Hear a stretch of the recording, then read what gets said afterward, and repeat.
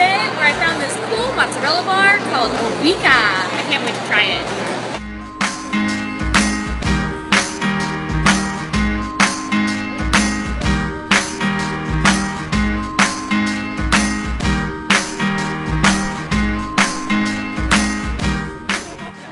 So here we are at Obikà Mozzarella Bar, and we're making our own little bites here.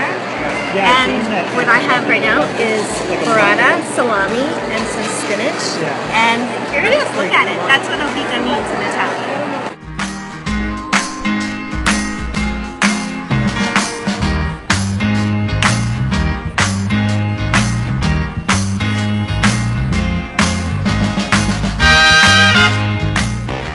Obikà was such a fun place for lunch. It's great because I'm fed, I feel great, so let's get some more shopping.